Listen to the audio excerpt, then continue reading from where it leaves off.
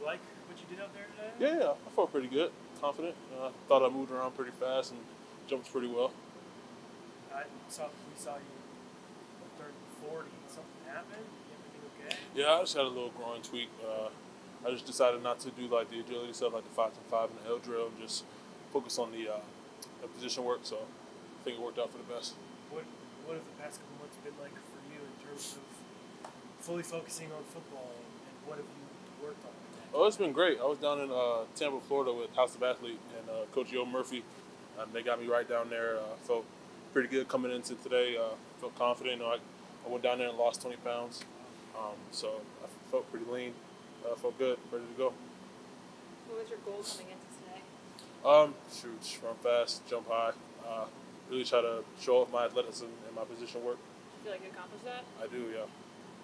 Not very many years where you have you get to come to a pro day when you've already been drafted into another organization.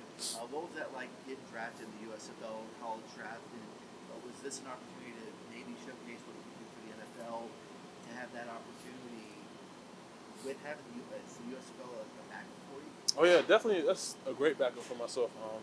I was kind of surprised when I saw my face on Twitter and Memphis Showboat, so it was definitely a surprise. But definitely this backup plan. My main focus is the NFL, so that's where I'm leaning towards and hoping I get that.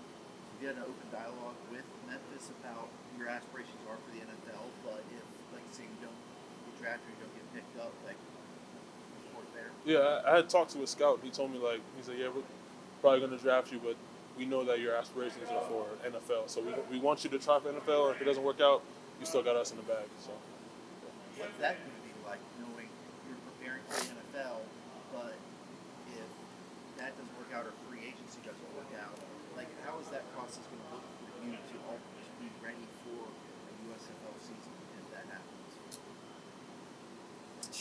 I hadn't thought that far ahead. I haven't thought that. I'm just focused on this training I've been doing and just focus on pro day.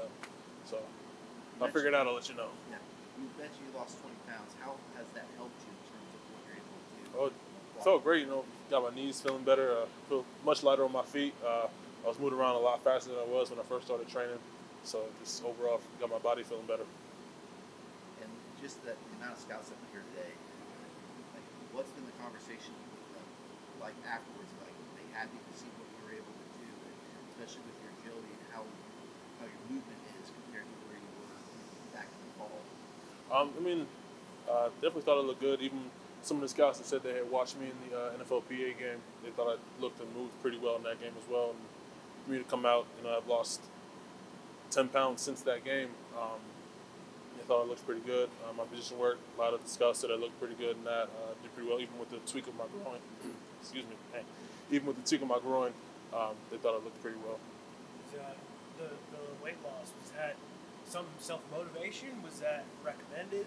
That's something I wanted to do. I wanted to get back down to 320. I haven't been 320 since like 2019, so it felt good to get there. But yeah, it feels a lot better in my body.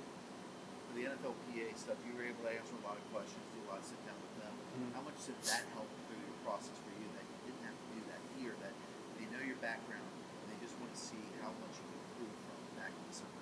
It was great. I didn't have to answer too many questions. They really kind of knew everything about me pretty much. So it was just more being able to see me up close. That's about it for